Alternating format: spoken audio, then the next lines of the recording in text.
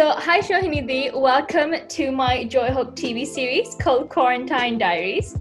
So, the reason why I've decided to make this kind of relaxed series during this time is to offer a glimpse to our viewers of what it's like as an artist, a scientist, and in your case, an actress and a theatre star on dealing with this pandemic, this crisis, and how we should cope with staying at home and adjusting to a different lifestyle as well as a different mentality.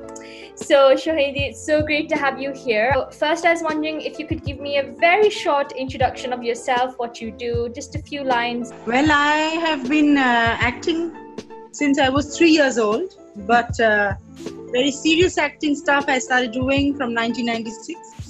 I'm born into a very well-known theatre family in Kolkata.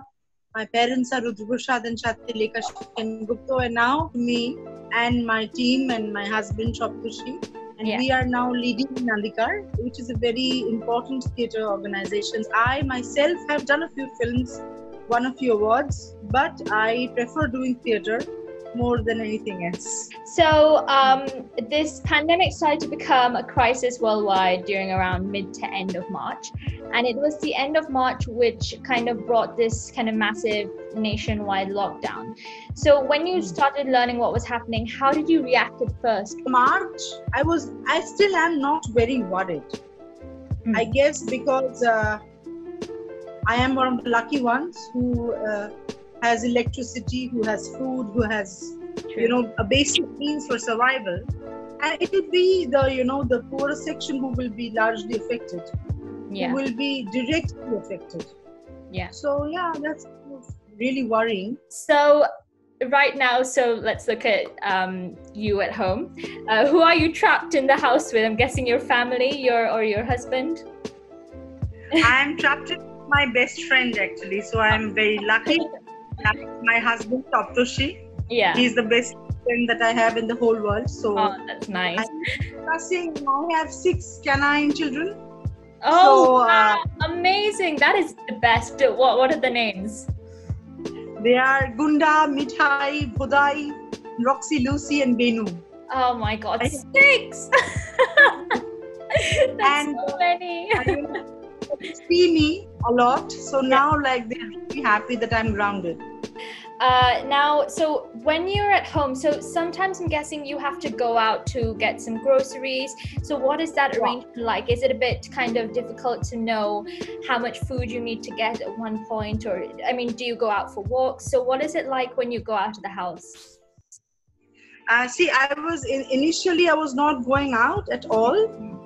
Because in the beginning I was kind of worried because everyone was warning me all the time, but then I got a little fed up and I thought I just need to go out once and see. So I wear a mask, and whenever I come back home I wash everything. I land in the bathroom first. I go to the washroom first. I wash everything with soap. So I used to have a lot of stuff at home.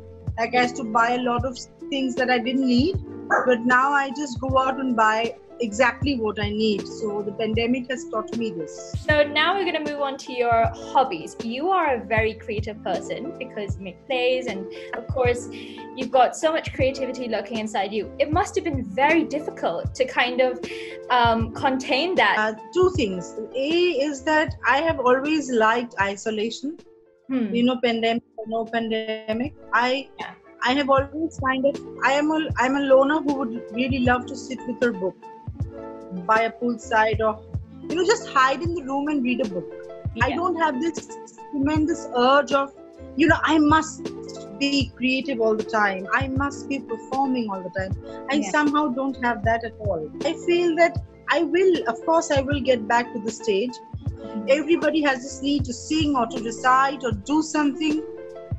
Sometimes it's a little overwhelming, and I think that people are just scared that something bad might happen. So I have never felt the need of doing something like that. Meantime, I would like to quietly sit with people who really matter to me and read my books. Very true. That's a very good example of how to like spend your time wisely with your loved ones and doing the thing you love the most, and how that's amazing. So have you been feeling sometimes that you do feel upset or like mentally depressed, or physically you feel like very restrained? Because that is a very common kind of feeling, and especially with an increase in like mental health, getting more attention. Like, do you sometimes feel sad or like kind of helpless in this kind of lockdown situation?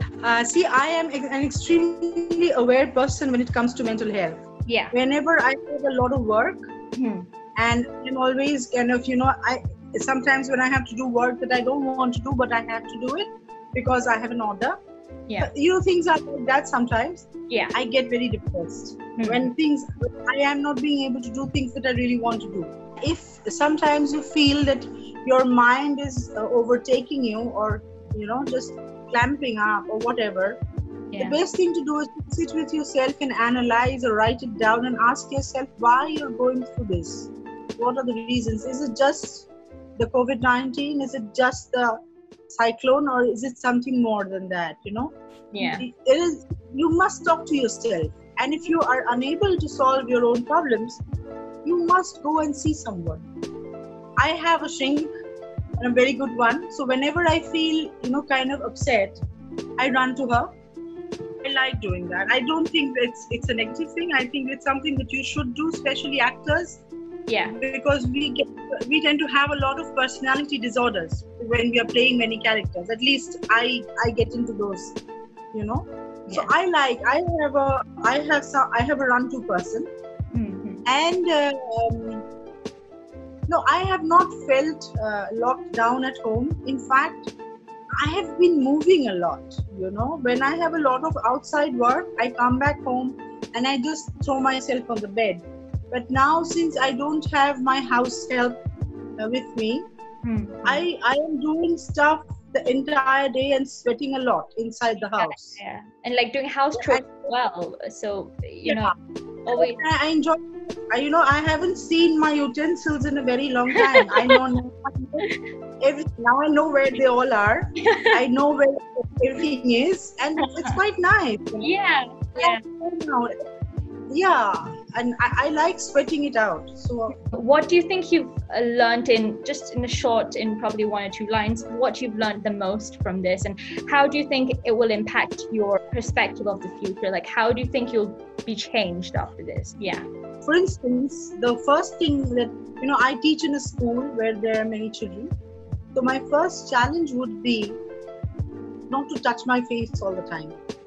That's very true, yeah. When you're wearing a mask or a whatever, you just do many things the entire day without thinking about it. So now that, you have to follow certain rules, you have to change your lifestyle, and you have to be kind of slower and calmer about it.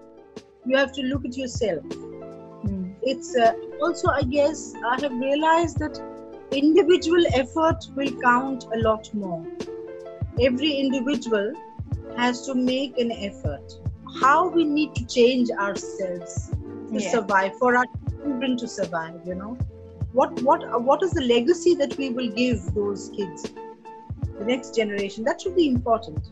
I want a better world, I want people to learn a lesson from this. Yeah, it's our actions now which kind of determine what's going to happen in the future. And not only our actions, but how what we tell them, right? Our kind of perception of what's happening, they're going to learn from that. So I think that's really good what you said last, to kind of add a cherry on the cake. Anyways, that concludes the interview.